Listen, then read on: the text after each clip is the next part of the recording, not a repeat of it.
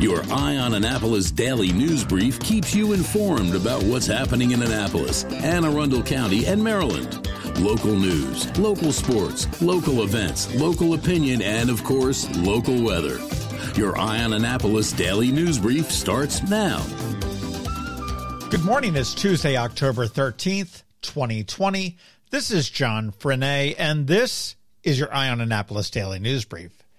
This is kind of a scary story, but the Annapolis Police Department is investigating an attempted armed robbery that happened on Thursday night as a man was exiting the Ruth's Chris restaurant in Eastport. Now, the victim did not report this until the following day, but what had happened is that he was leaving the restaurant on Thursday evening at about 8:30 p.m. via the rear doors when he was approached by two unknown males. One of the suspects held him at gunpoint while the other rummaged through his pockets.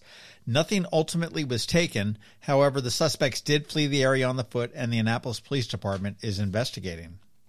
Two men from Glen Burnie were charged with attempted murder after police say they shot up a house. This all went down in the 400 block of Maple Lane Northwest in Glen Burnie on Sunday morning at about 4:14 a.m. Earlier in the evening, the two men had come to the house looking for a woman. When the occupants told them that a female doesn't live here, they left. Later on, in the middle of the night, they came back, knocked again, were told again that she doesn't live here, and when the occupant closed the door, they opened fire and shot through the door. They did get in a vehicle, fled, firing several more shots into the residence. Nobody was hurt, thankfully. The police were able to locate the vehicle. A short pursuit ended with it striking a curb and rendering it inoperable, and as the passenger jumped out to run, police quickly got him. They arrested the driver, who's identified as a 43-year-old man from Glen Burnie, and the passenger, who was a 19-year-old man from Glen Burnie. They did recover a loaded Glock handgun and a loaded AR-15 rifle, as well as an airsoft handgun. And here's some personnel news for Anne Arundel County.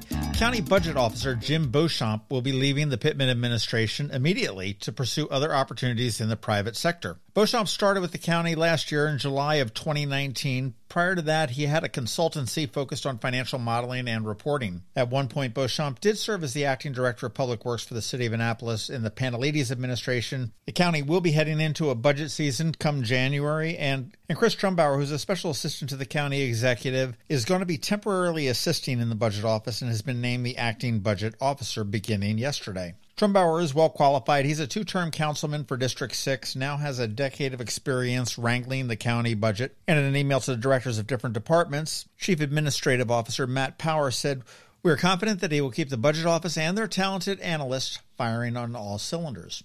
So I don't know whether I want to offer condolences or congratulations to Chris Trumbauer. Mission BBQ is about to celebrate in 2021. They just inked a deal for their 100th restaurant. It's going to go up in Frederick early next year. Number 99 is going to go up into Towson a little bit later on this year. Now, 100 stores is pretty amazing for a barbecue joint that started in Glen Burnie in September of 2011. They have 15 restaurants here in Maryland, including 2 right here in Annapolis. But what blows my mind is that they are in 16 other states, including Wisconsin, Connecticut, Tennessee, Florida, and North Carolina. And Tennessee and North Carolina are like barbecue havens, and a little joint from Glen Burnie is doing that. Good on you, Mission BBQ. Congratulations. And finally, today, Apple is supposed to launch their latest iPhones, the iPhone 12s and all their 12 extra large XPs and everything else, if you're into that. And also, it is Amazon Prime Days. They are underway today and tomorrow, so if you are up to shopping online, go snag a deal there. And here is a deal for you. If you would like an autographed copy of Dave Gandell's new book, The Thomas Point Shoal Lighthouse, a Chesapeake Bay Icon, he was the gentleman we just talked to during a podcast that we dropped over the weekend. I just finished it, and it is a fascinating book. If you want a chance to win this, just leave a rating and a review about the Daily News Brief, and we're going to select a winner out of the new ratings and reviews that show up by Friday. And if you want an easier second chance prize, how about a $25 gift card to Chesapeake Real Ale Brewery in Crofton, along with a custom pint glass? All you need to do is just post to social media, Facebook or Twitter, just recommending the Daily News Brief, and you want to use the hashtag EOADNB. That's Eye on Annapolis Daily News Brief. Good luck. All right, that does wrap it up for the news today. Please make sure you're checking out eyeonannapolis.net throughout the day for updates to these stories and more as we update them throughout the day. Let your friends, family, and colleagues all know about how to get a hold of it. Other than that, you need to hang tight because we have George Young with your local DCMDVA weather coming right up. But first, here's a quick message from Rick Peters from Solar Energy Services. Hello, energy consumers. This is Rick Peters, president of Solar Energy Services.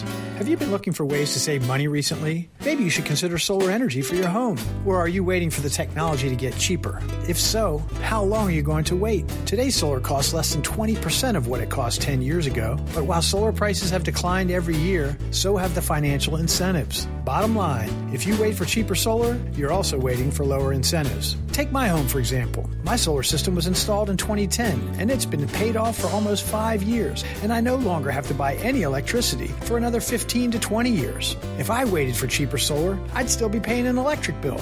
At Solar Energy Services, we have thousands of satisfied customers who are sure glad they didn't wait. So what are you waiting for? Sunshine's a wasted. Call us today for a free solar design at 410-923-6090 or on the web at solarsaves.net. Sunshine, sunshine, nothing else can make me feel so fine. When you live near Annapolis, you know how fickle the weather can be. So you need a truly local forecast that's accurate and reliable. Forecast right here in Annapolis. DCMDVA weather is not just for today, but for the rest of the week and the weekend too. Now here's George Young of DCMDVA weather with the weather outlook for today and beyond. Hey everyone, this is George with DCMDVA weather, and this is your Eye on Annapolis forecast for Tuesday, October 13th. After a cool and rainy day yesterday, today will be a big improvement with some sunshine returning as temps get back up into the 70s for afternoon highs, though it'll still likely be a bit breezy with gusts up to 20 miles per hour at times. Then it's more sunshine and 70s tomorrow and Thursday with lighter winds each day before another chilly day Friday with more rain showers and 60s as a cold front moves through from the west, setting the stage for a crisp and very fall-like weekend with sunshine each day with highs in the upper 50s to lower 60s Saturday and Sunday, along with AM lows in the upper 30s to mid 40s across the region. Okay, that's it for today. This is George Young of DCMDVA weather. Make it a great day out there. Stay healthy and be safe. And be sure to get our free app on all of your devices by searching DCMDVA weather in the Apple or Google App Store. And also follow us on Facebook and Twitter. And use our website each day at DCMDVAweather.com so you can always stay weather informed. Annapolis may be Maryland's state capital, but it's also the sailing capital of the world. And whether you call Naptown home or are just planning a visit, a cruise on the Annapolis Maritime Museum's newly restored skipjack, the Wilma Lee, is a perfect opportunity to sit back, relax, and let the wind carry you across the water.